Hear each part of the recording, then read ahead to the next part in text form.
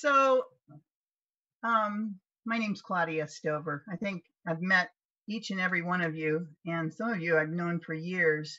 One of the people in our group is Pooja Parsons. She is the wife of Udgar Parsons. She's been the CEO at Growing Spaces, so it's nice to have her with. She's been around growing domes her whole life, and now she's able to really enjoy her own personal one as they've retired and sold the company. So starting off, let's just talk a little bit about growing domes. And I myself have had a dome for, I've had two domes. I've grown two domes. I've got my first one 14 years ago, and they're wonderful growing rooms. There's no question about that. One of the most important things that the growing dome offers is this big water tank, which acts as a battery for our growing rooms. And so what we want to appreciate and understand thoroughly is, why do we have all this water, and is it possible to have the growing dome without water? Well, the real true answer is no. It doesn't matter if you live in cold or if you live in warm areas, you need the water tank to stabilize the temperature.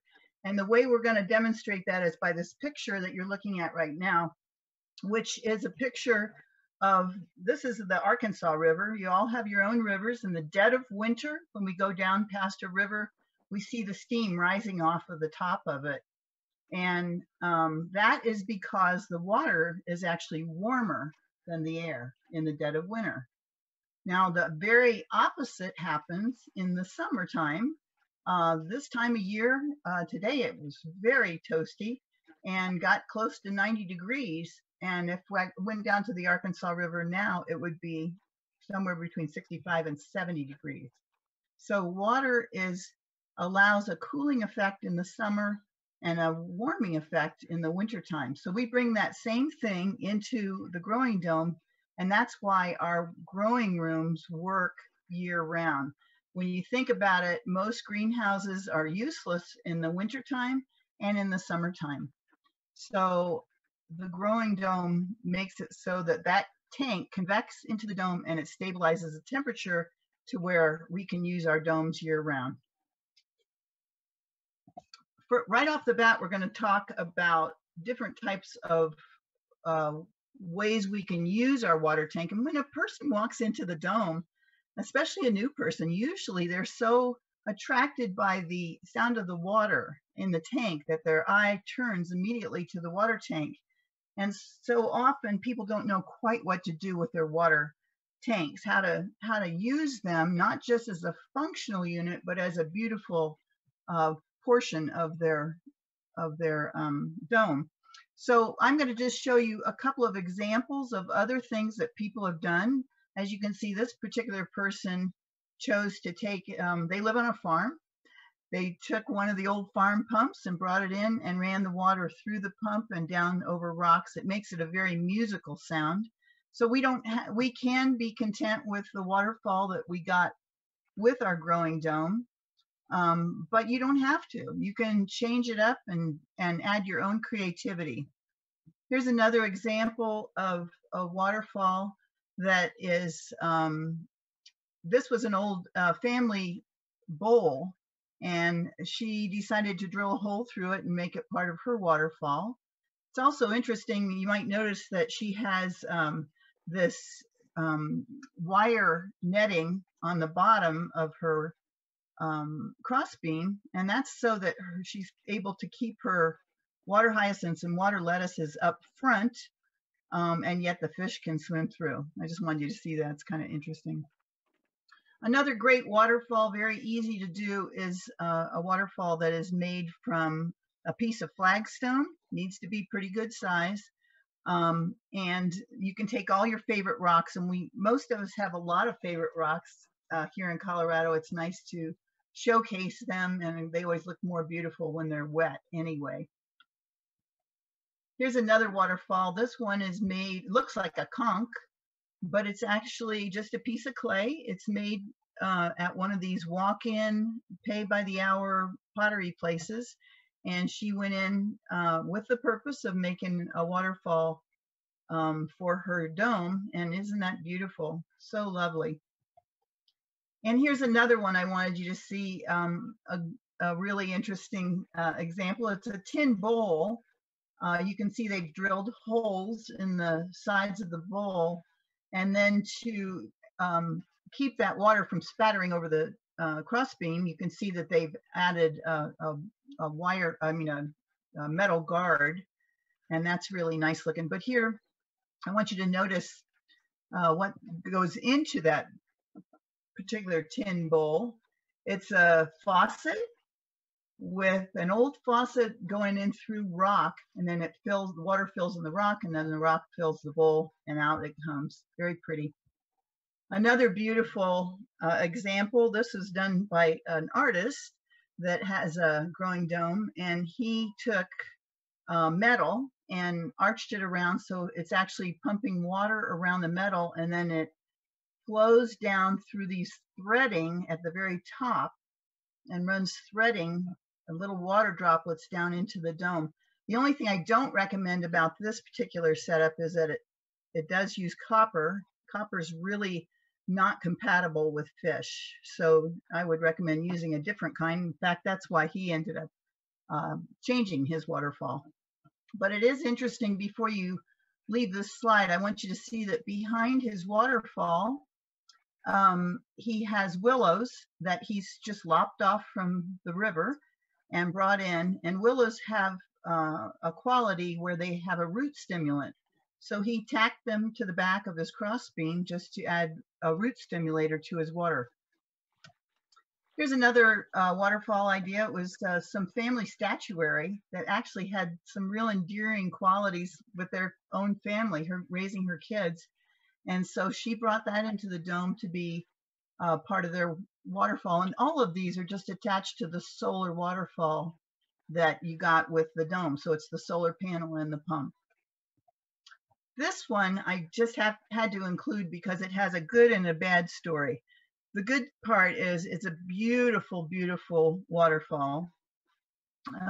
This particular dome customer had this specially built for his dome. This is a 26-foot dome, so a good sized tank. This particular waterfall weighs hundreds and hundreds of pounds. So in order to support it, he had to have a footer made to hold up this waterfall. So how do you do that with our tank liners and all? Well, what he had to do is he had to first line the tank. Then he had the footer put in with, and it had feet that would protect on the bottom of the floor of the dome, so the feet of the footer wouldn't pierce the liner. But then he got this crazy idea to, in his backyard, he brought in some concrete blocks because he decided he wanted to have extra plants floating around, supporting some submerged plants in his pond. Well, the bad news is that he knocked one of the concrete blocks over. The concrete block pierced the lining. Now he's got a hole in the lining, which for you or me, if that happened, we changed the liner, but he's got this footer and this very, very heavy waterfall on top of it.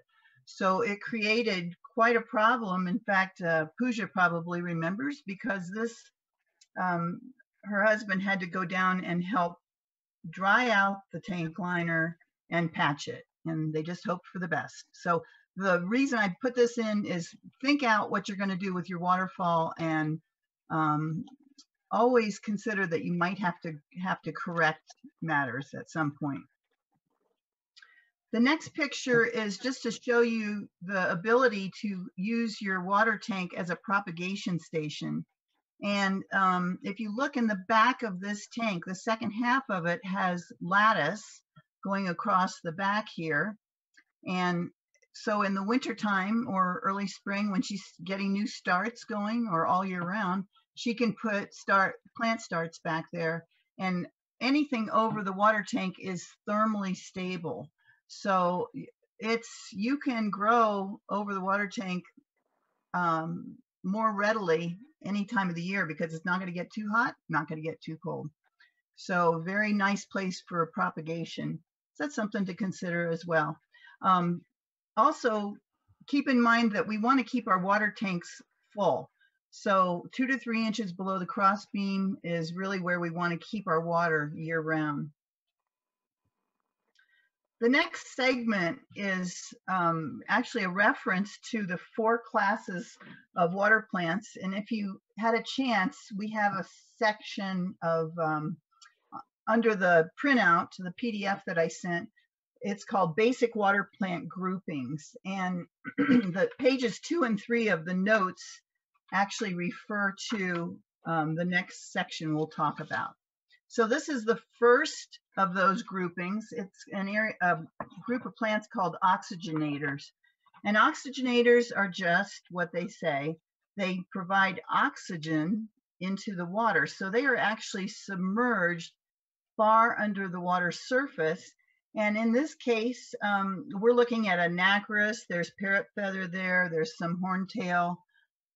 There's some Sagittaria. These are all oxygenators. Now, how do we use them and keep them underneath the water tank? Well, you can get a mesh bag. There's several different kinds that are out there. And black is always nice because nobody can see it as it drops into the water tank. But you can even use like an onion bag if you still can find those that are made out of cloth or some sort of mesh. And drop a stone into the bottom of it, right down in the very bottom of that bag, and then fill it up with oxygenators and drop it into the tank so that it hangs into the lower half of the water tank, and then it will help provide oxygen into that lower area. Does it provide enough oxygen for our lower 2 feet? Probably not, but it does give off oxygen, and the fish do love it. It's kind of a little treat of a fish feeding station for the fish. So that's also kind of fun for them. We'll talk a little bit more about providing oxygen into the lower part of the tank. It is an option if you don't have a really big water tank. It's not a bad choice, but it doesn't provide enough oxygen for a large tank, for sure, in the lower part. The second grouping is called our submerged plants, and these plants are beautiful. They're water lilies and water lotuses, and you'll see a listing of them there. I will say this, usually when we see water lilies, this picture was taken at Denver Botanical Gardens, they're in shallow ponds. And so I've noticed over the years that water lilies only grow, they usually only flower in our domes the first year that they're purchased, if you are a person that has an elliptical dome, which means if you have a 15, an 18, a 22, or 26, you've got an elliptical tank. If you have a 33 or a 42-foot dome, the big domes, they have round tanks. You might be able to get a bloomer. And here's the reason why we don't have those beautiful blooms after the first year. Submerged plants come from nurseries where they have been sitting in shallow ponds. They store that energy into the bulb at that nursery or in that shallow pond, and then you buy it. That stored energy gives that beautiful flower the first year, and then usually after that all you get is the fronds, which are also pretty. You've got beautiful leaves but no flowers. And my thinking is the reason is because you can't get enough sunlight over the rim of the tank and down into that elliptical shape.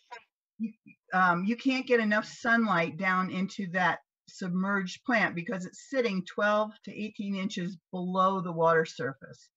So my thinking on that is this is a very expensive plant, not the best choice unless you have a round tank, and then you can put it on the far wall, far north wall in the northern hemisphere, and you can have a chance of getting enough sunlight down into the root base. The next group of plants is one that lots of you are familiar with. These are water hyacinths. They're floaters, is the grouping. And in the world of floaters, there's water hyacinths and water lettuce. There's parrot feather, which shows up in almost every category. There's several other ones, some that are even hardy in the wintertime. For example, frogbit, which I have a picture of. But here's the thing. This picture is taken in a 42-foot dome. It's beautiful, isn't it? But you see they have really nothing but water hyacinths in here. And they're very crowded in here. They're so happily growing together and making babies that they're basically stressed a little bit. And so they produce these stunning looking flowers. And we all love the way this looks. So, I'm going to show you how you can stress these plants so that you can get that kind of production.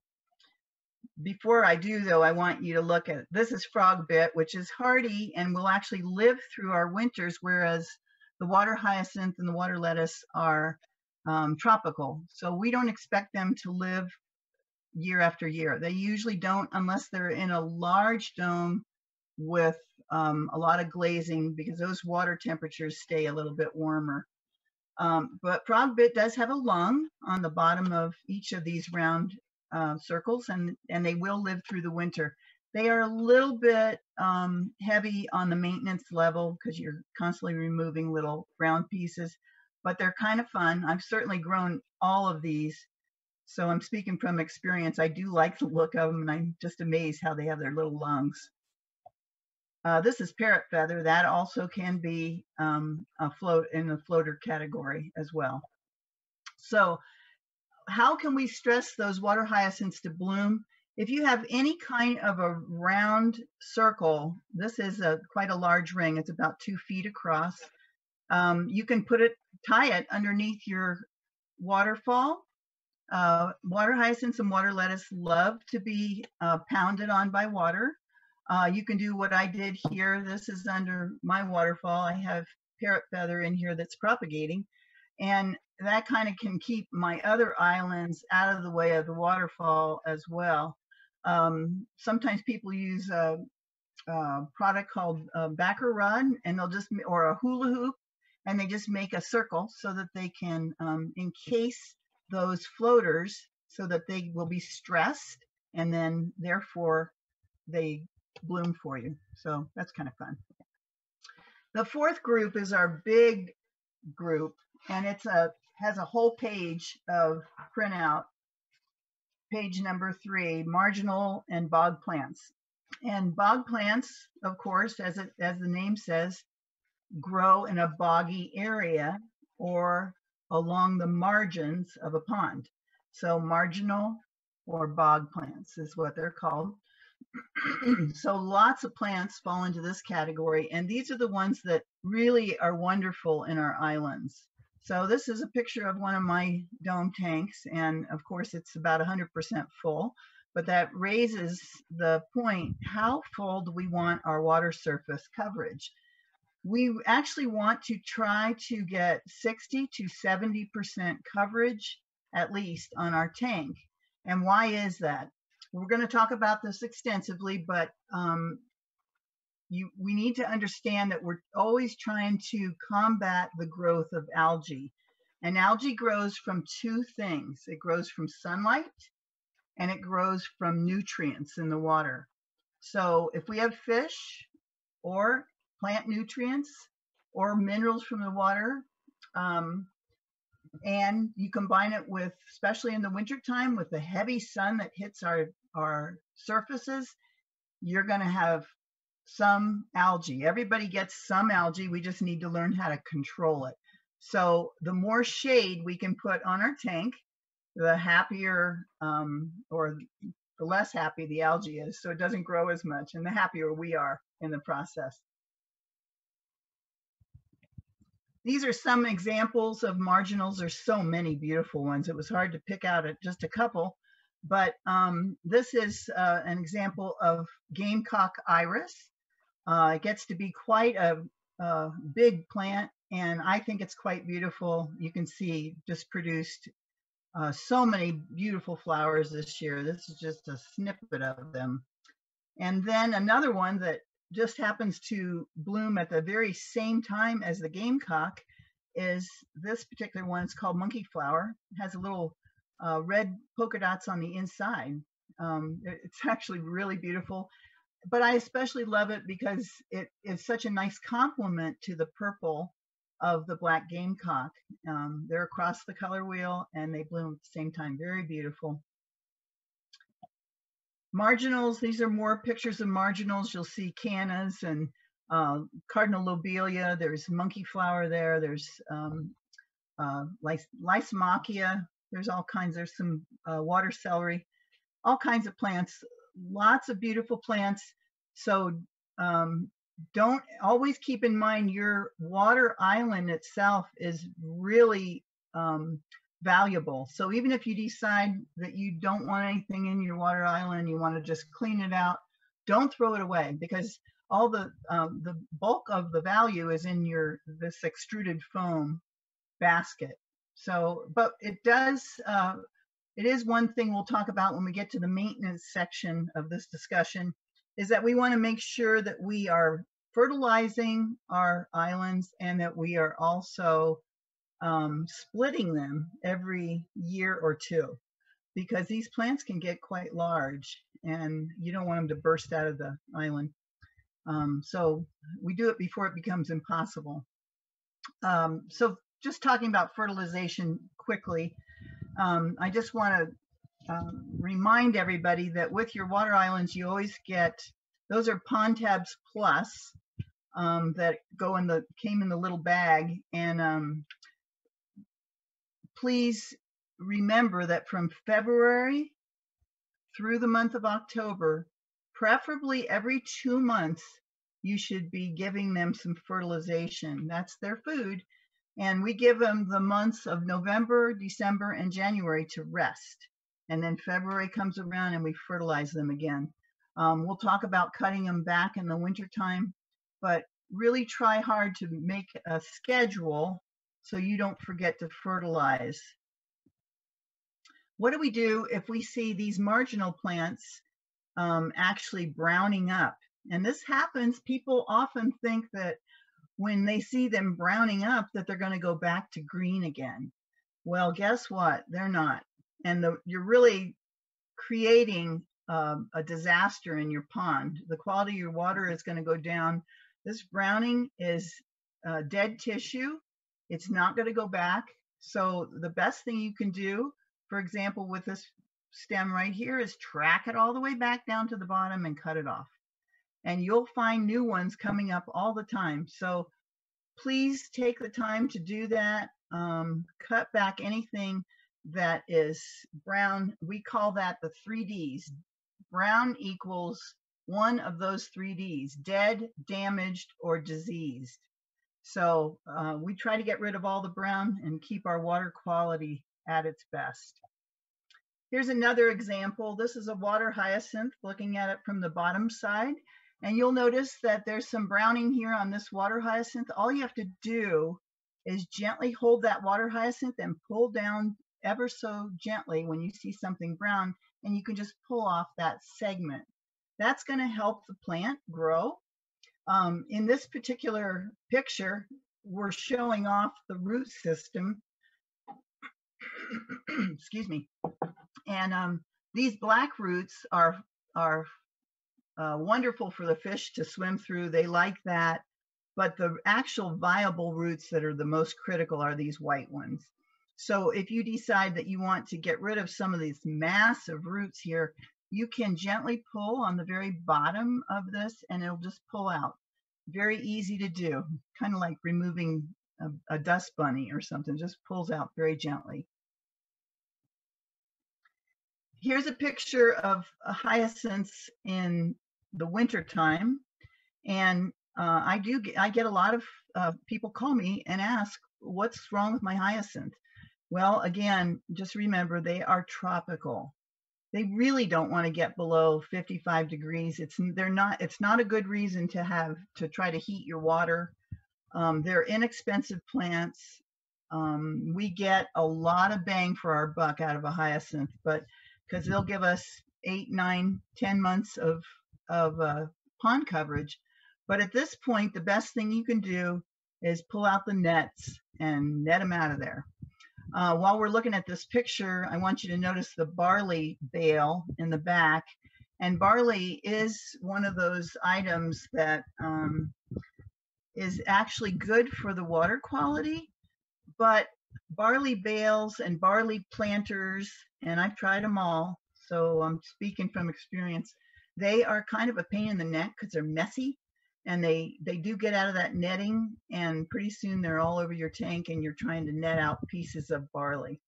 So most of us in the world of the dome owners, most of us are 50 and over. And so we're trying to lessen our load of maintenance. And so I instead buy barley extract. It's already extracted. And believe me, I went through my years of using barley bales and barley balls and barley everything. But barley extract, they've done the work for me. It's so good for the pond water. I even use this to clean the outside of my islands and then put them back in. We'll talk a little bit more about this character a little bit later. It's more bacteria. So with our water islands or any marginal or bog plants, we want to be slap happy with pruning.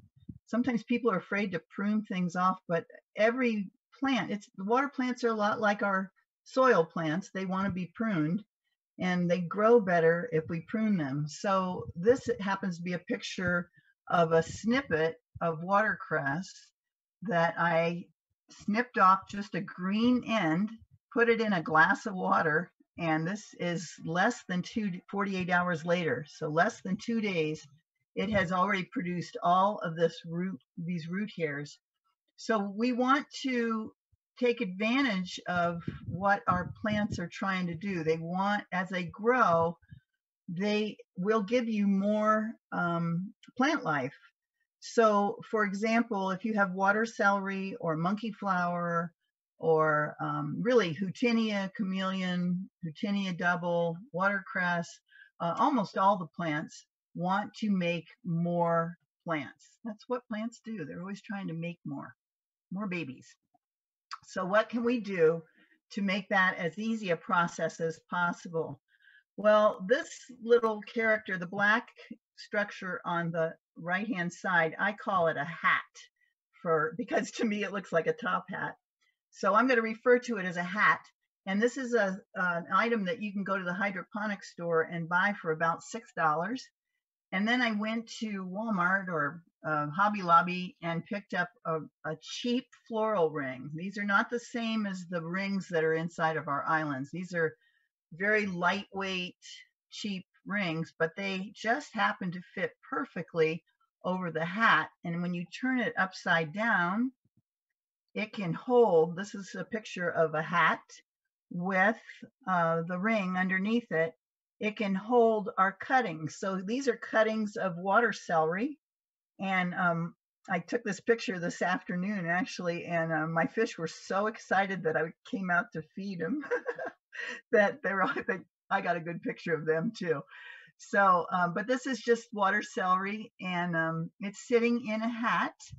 And so what you do as you are pruning your plants, you just snip, snip, snip, and throw it into the hat.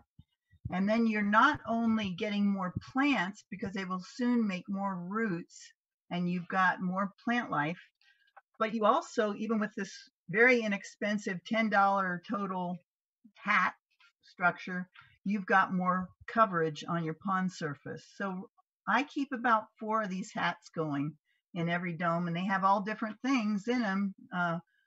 You don't really want to put a plant in them because they're not going to hold the plant, the soil, and the root base, but they're perfect for cuttings.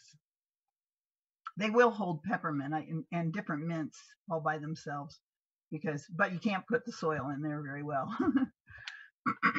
Okay, so another item that is part of the floater grouping of plants is this one called Azolla. And Azolla, if you look closely, it's actually a fern, and it's a tiny, tiny little fern, turns kind of reddish in the winter. It's a little bit pretty. I'm not crazy about it because is so invasive that it has this tendency to climb up the sides of your water plants, the rushes or whatever grasses you have, or whatever kind of plants. It climbs onto our islands and it chokes plants. So it is a floater that you can use. It makes a very inexpensive coverage to your pond. But if you already have marginals and bog plants, I would steer clear of this particular item along with duckweed.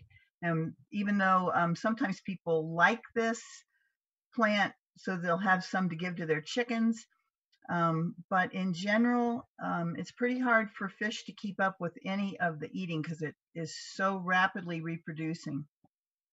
Here's an example of a picture I took of an island that was being attacked by Azolla.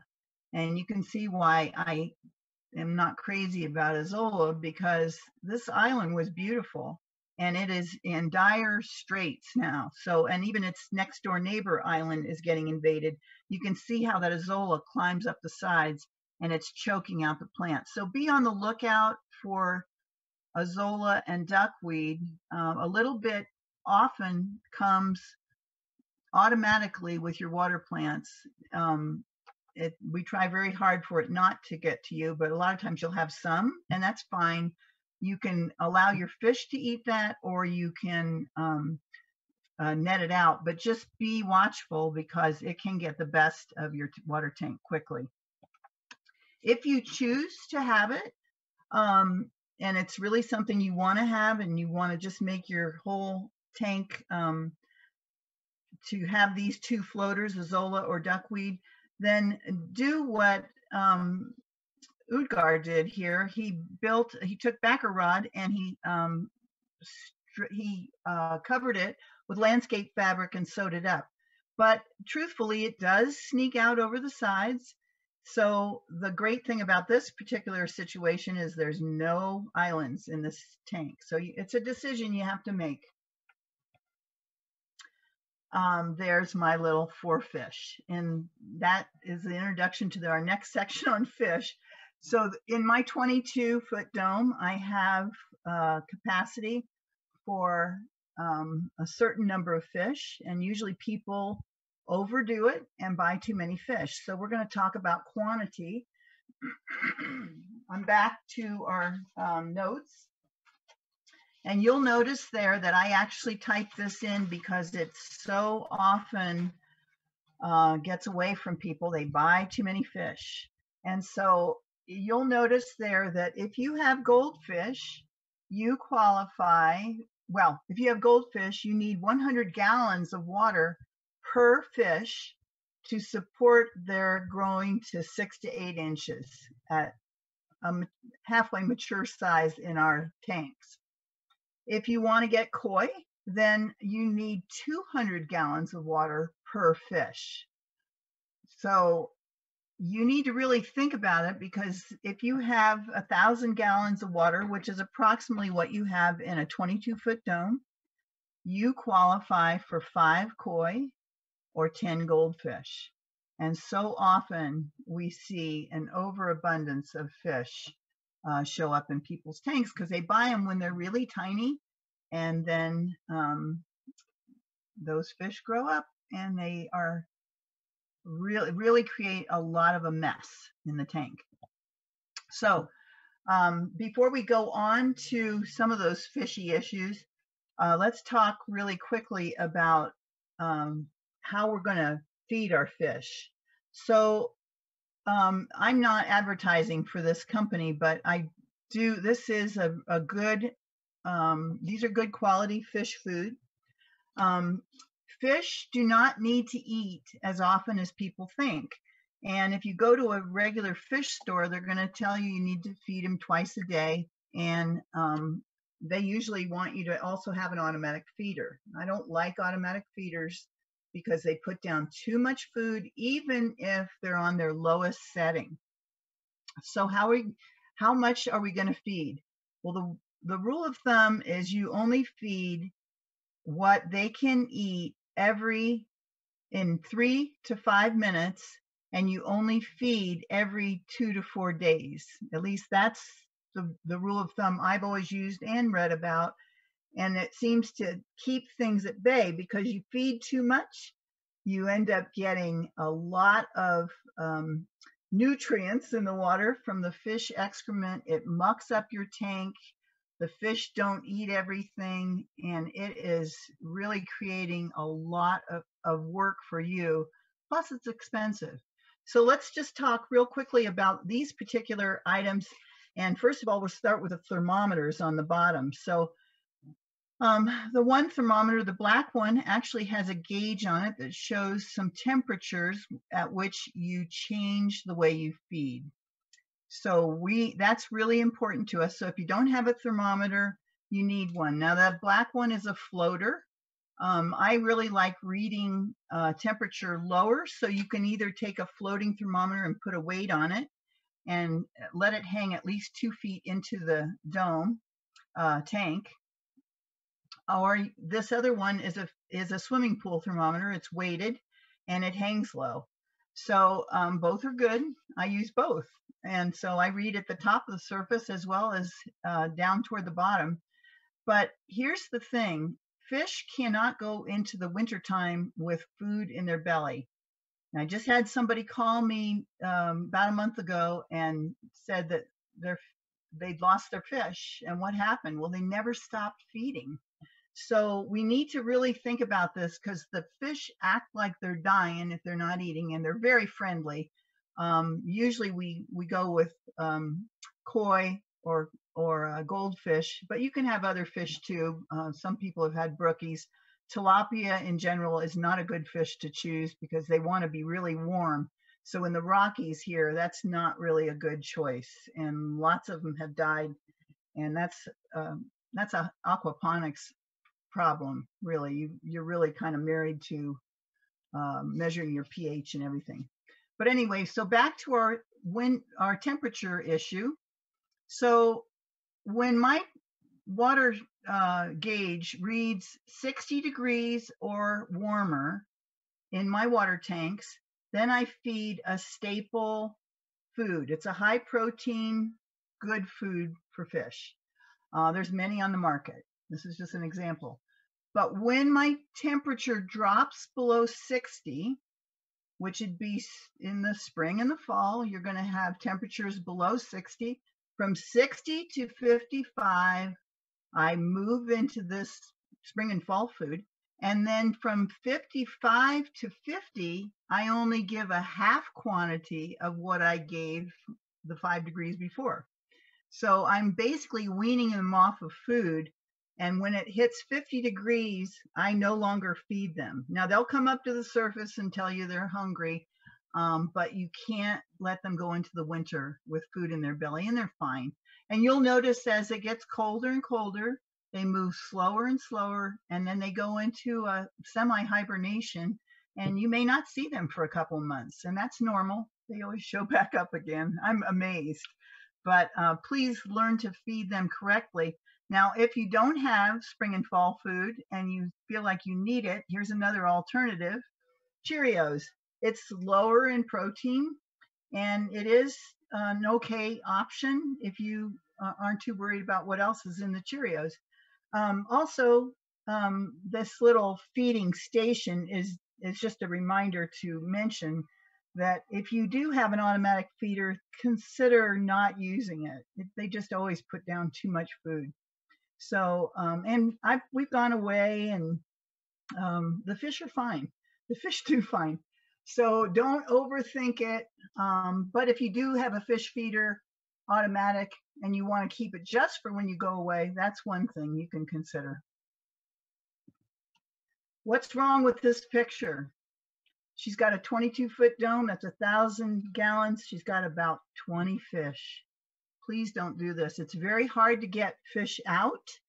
And you can set traps, you can do the netting, but really one whop with a net, um, whatever you got in your net is pretty much all you're going to get, and they're going to hate you and not trust you for weeks. For weeks. It takes a long time to earn their trust back. So here's some of the tools that I use. You'll notice that a lot of my tools have these little floaty things that you use at the swimming pool. I just cut a snippet off, and that keeps my nets, all those little green foamy things, keep my nets. If I drop them, they're going to be right there on the surface for me. So that's a really good tip. You'll notice I use a lot of different brushes, even toothbrush. But the most important brush of all is really that toilet brush. It's dedicated just to the dome. All these are dedicated just to the dome. But they can help us keep our muck and debris, detritus, at bay. So we're going to talk a little bit more about how that toilet brush really works to an advantage for us in just a little bit. Here's a picture you don't want to see, but it does happen. This is muck, and muck is a product of those nutrients in the water and algae buildup. And so what we want to do is have a control, and that's where use of bacteria comes in handy.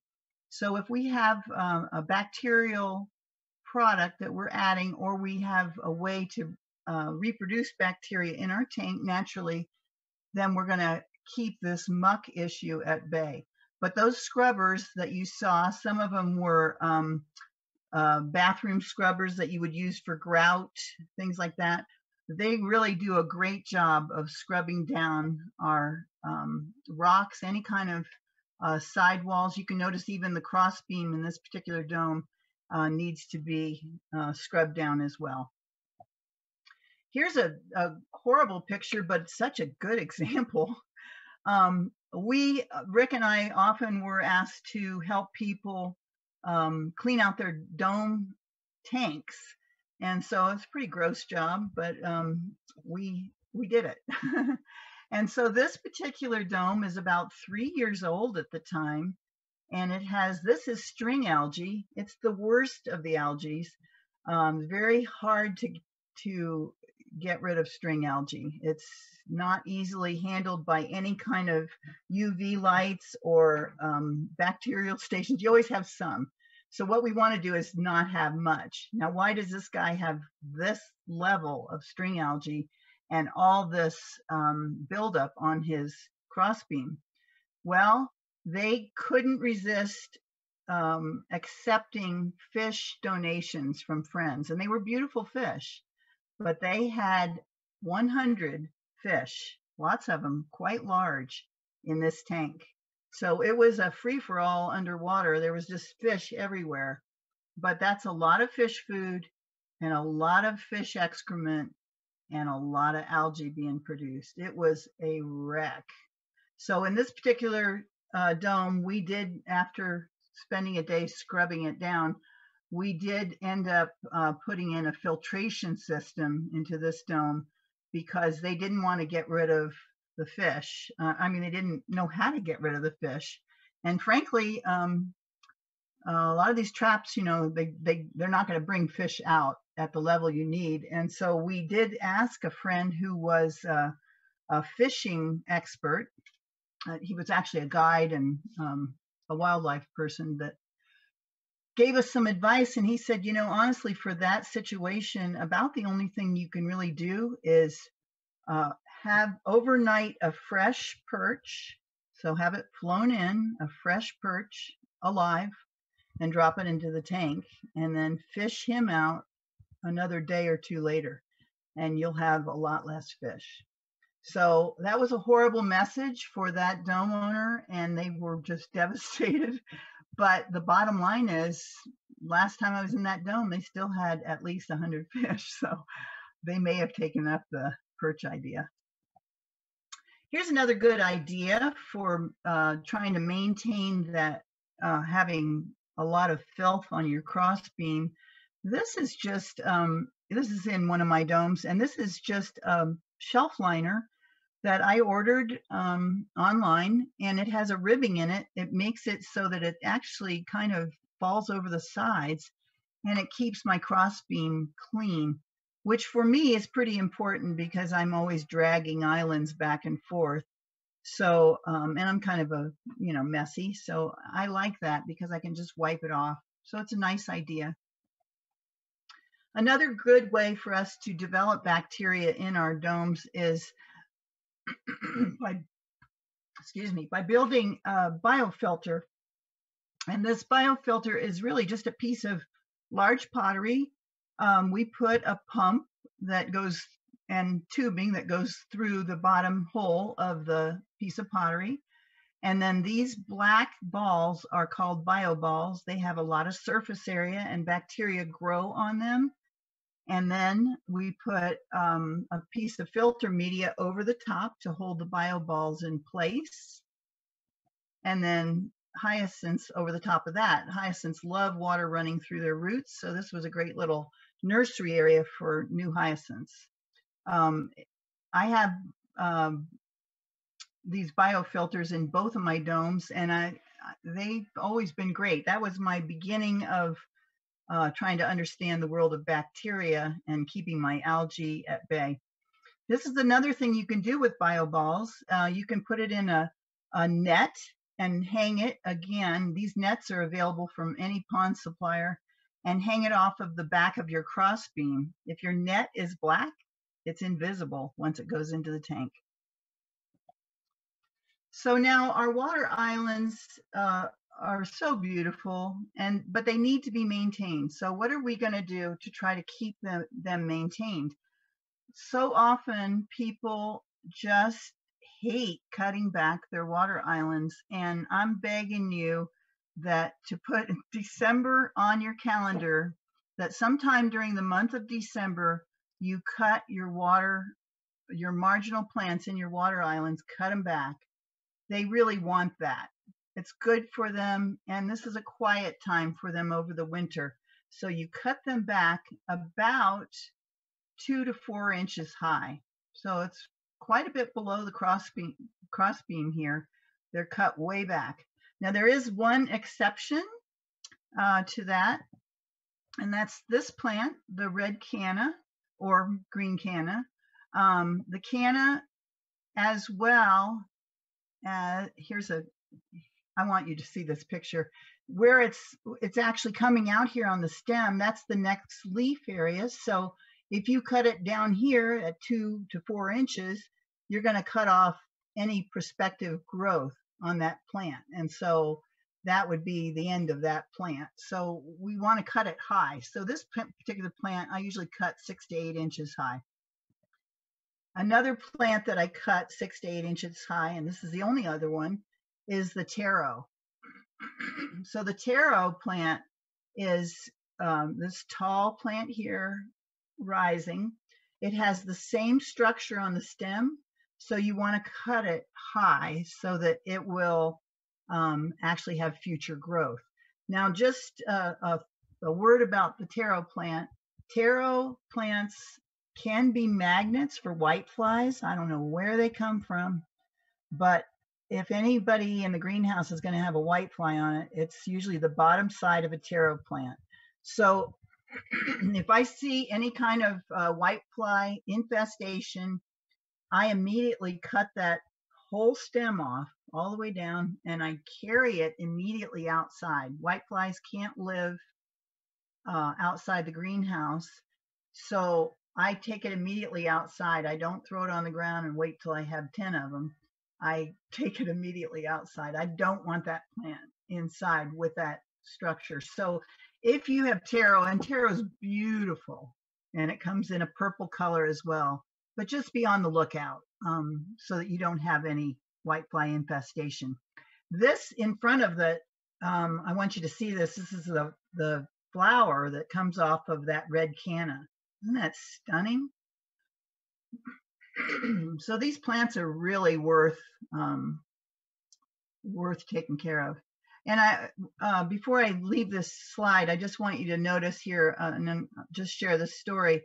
One of our dome clients decided to clean out her water island and set it outside to dry in the sun. It was completely emptied. She was just changing it completely out.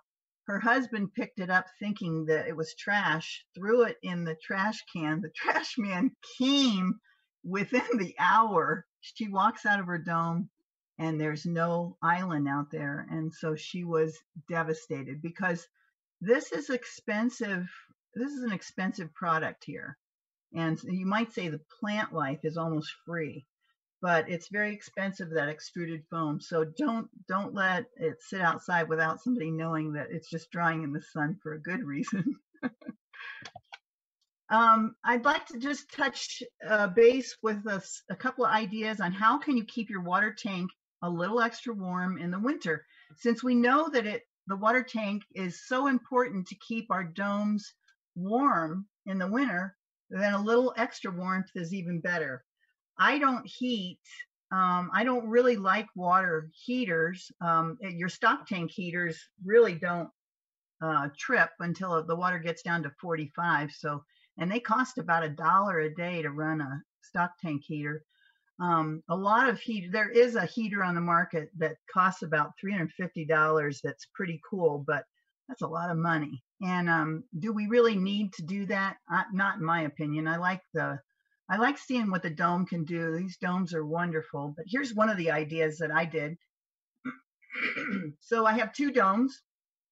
I took polycarbonate. You're all used to that. That's the very same material that's on the outside of your dome. And I cut 2 pieces to go over each of my domes. Now they can't cover the waterfall. The waterfall has to off gas and it needs to run in the dead of winter. So this is a very loose fit, but you can imagine, as long as the sunlight can get in there, this is a happy, warmer tank.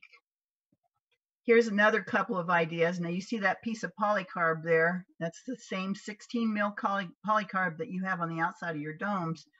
But here's another good idea right up above it. That is called greenhouse bubble wrap. And that, it looks like a little bubble there, but it's actually huge. It's probably the size of a $50 each bubble.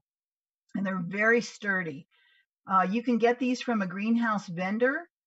You buy it by the foot, and it's actually, you can drape it over your tank for those winter months, December, January, and just drape it over by using a 2x4 at perpendicular to your crossbeam. And so it's a very loose fit. This is not, we're not talking about a saran wrap fit, but very loose. Everything always has to off gas, and that keeps your tank. I believe my tank water stays 5 to 10 degrees warmer during those months. The other econo version is a clear shower curtain. Again, everything is clear so the sun can still get in. It can still nourish those water islands, and the fish are still, well, the fish are gone. They're actually hibernating, but the plant life is fine, and but it's warmer. So even the econo version of a heavy duty shower curtain is an option that you can consider. The greenhouse bubble wrap is about 1/3 of the cost of the polycarbonate. So, and it's much easier to store those 2 than it is to store those big pieces of polycarb, but they're all good options. So now it's springtime, which means it's January in the dome. You know, late January is when spring comes. And it's time for you to, let's say it's February, you want to look at those islands of yours again. So you pull them out, and there's all this root mass. If you haven't cut it back already underneath, which you could have done in December when you trimmed the tops, you can pull it out now. So the viable roots are those white roots. And the other is very easy, just to gently pull down and pull out. So feel free to clean up your islands and trim off the root system. Here's another good trick that I use. This is just another, it's like a shelf rack. An oven rack works, an old oven rack, but you can throw your island up on top, and then this way you can fertilize it when you need to do that every 2 months. Or you can scrub down the sides, or you can trim roots, whatever. That's a nice, easy thing to store in the greenhouse, and it's ready to go. And then I wanted you to see this picture. This is a classic picture. Um, at least I think it is. This particular tank that we were cleaning, you can see the mineral deposits on the back side. So we needed to do some scrub down there as well. But look at this is what we're talking about, green algae, the string algae in particular. And string algae, when it's wet, it has the texture of like wet, fresh woven wool. It's very hard to net out. Everybody thinks they can just scoop it out of there, and it slips right out of their fingers. So the answer is that toilet bowl brush, and you spin it just like you would spin cotton candy. So that is actually all green string algae. It just hooks on, and away you go. You can clean the top of the tank that way. So it's a wonderful thing, and it's disgusting all at once. This is my husband. You see, he's got the toilet bowl brush in his hand, and he is also got a muck vac, which is another option. This was in our era of cleaning lots of people's tanks, and this muck vac actually is like a vacuum that will go along the bottom of your tank. It's just another option. And then it fills the tank and then charges it out the back end, kind of regurgitates out the back end. And we, of course, prize that water. It's very rich in nutrients, and then we put it out onto our garden beds. So when spring comes and your islands start coming back to life, keep in mind that one thing you can always do that is not in the normal marginal world is that you can take impatiens, which I actually put on your list of marginal plants. It's not a marginal at all, but it is the only annual flower that I've found that can handle that level of water. So I usually plant impatiens high in the island, and you can do that too. So when you go to recharge your plants in the spring, you've cut everything back, it's all coming back to life, and you'd like to just give it a spring burst. Go out and buy some impatiens or seed, several trays of them, and plant them high, but don't plant them with like remove the perlite, any kind of vermiculite or any floating stuff like bark that might be in the soil mix. Try to get that out of there because that'll float around your tank. But very pretty. And then I told you that we would talk a little bit about bacteria, and we have with having biofilters and things like that. We're trying to build up our bacterial content in the tank. But here's another, I'm not advertising for this group, but I do use this product. I've tried several others, and this is, for me, been the most successful. I don't want an algicide in my tank. I don't want anything dangerous. This is just bacteria, and it's actually even has bacteria for the winter months. So it has a regular program. I recommend that people consider buying it at least once. There's a couple items in there that I only use to clean outside the tank, like to clean my rocks off or things like that, and that because they're just a little stronger. But if you get on a regular program, it's going to keep things in check, and I think that's what we're after. This is another good option. People always ask me about filtration. We put a lot of filtration units into people's domes. They do two things. They keep the water moving, and if you do use any kind of filtration unit, I like a filtration station. This is actually, and it's called All Clear. Again, I got it from the pond guy, but this is called All Clear, and it has a separate pump system that sits on the bottom of the floor of the tank called a solid flow pump. It does clean through, so two systems. One is shuttling out clean water, the other one is taking up dirty water, and you want to make sure that if you do use any kind of filtration system, you want to make sure that you're moving your water at least every 2 hours. That's the minimum. So if you have a 1,000-gallon tank, you don't want any pumping system less than 500 gallons. This is actually a lot more than that, but I love it. I love water movement. I love water movement in the water tank as much as I like air movement in the dome itself. So it's just, it's not expensive. You're not heating. It's not a high cost, but it's a really, it lessens your load. I finally broke down after putting about 20 into other people's domes. We finally broke down and got them for ourselves. And then finally, I want to just add that probably the simplest water gardener's book is Water Gardener's Bible. If you just want an overview, I like this book. I have probably 30 books on water gardening, but this is kind of a go-to even for me. It's just easy.